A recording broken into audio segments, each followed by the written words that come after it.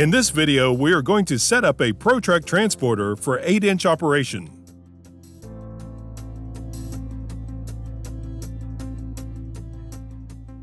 Before you begin, gather all the necessary parts and tools.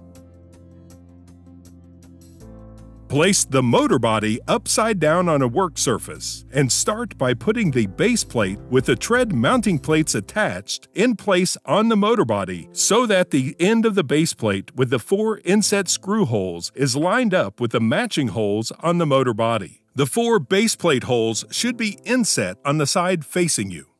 Use 4 7/32 screws to attach the base plate to the motor body using an Allen wrench. The tops of the screws will be flush with the surface of the base plate when tightened. Now rotate the transporter assembly so that the left side of the unit is facing up. Insert the smaller track drive coupler into the track drive on the motor body, being careful to align the pins into the receiver slots.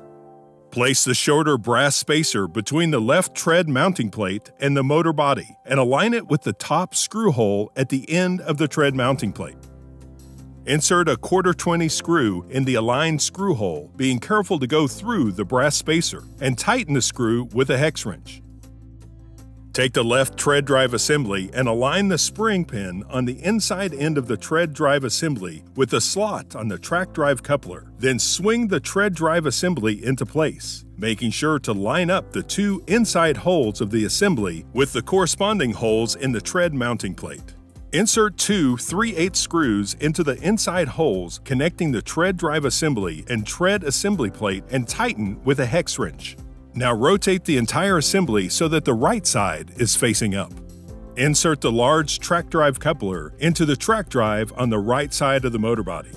Place the longer brass spacer between the right tread assembly plate and the motor body and align it with the screw hole that is at the back of the tread assembly plate. Insert a 1/4-20 screw in the screw hole, being careful to go through the brass spacer and tighten with a hex wrench. Align the spring pin on the inside end of the tread drive assembly with a slot on the track drive coupler. Then swing the tread drive assembly into place. Insert 2 3/8 screws into the tread drive assembly and tighten with a hex wrench. Return the transporter assembly to the upright position. Your Protrak transporter is now set up for 8-inch pipe. At this point, it is a good idea to check your treads for proper tension. Step-by-step instructions for checking and tightening Protrak treads are contained in another video. Be sure to check out our other instructional videos, and our support teams are always happy to assist you at 1-800-767-1974 or 1-859-499-0122.